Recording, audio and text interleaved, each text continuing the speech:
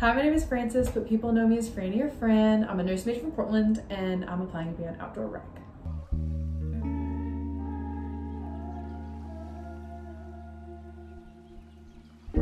So the two main reasons I want to be an outdoor rec is one, selfishly, I want more experience outside because being outside would help me transform into the person I am today, just spending more time in God's creation and learning to appreciate things around me. And then two, I want to be the bridge for other people because I know how holistically healing it can be to be outside. So if I can make the scary transition smoother, I would love that. So the way I improvise, adapt, and overcome, my whole life has just been a very holistic approach.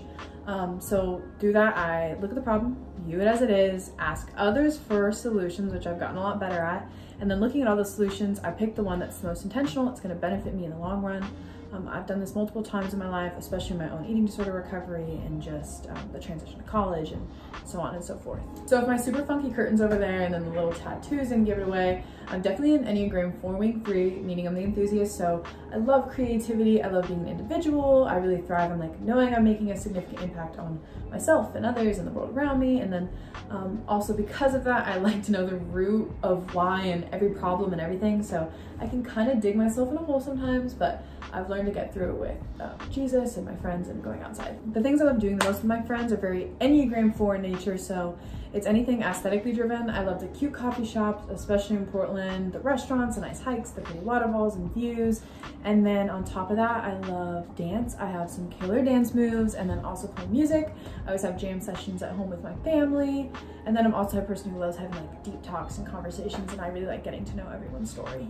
The thing I'm most excited for personal gain if I become a trip lead is definitely going to see Utah.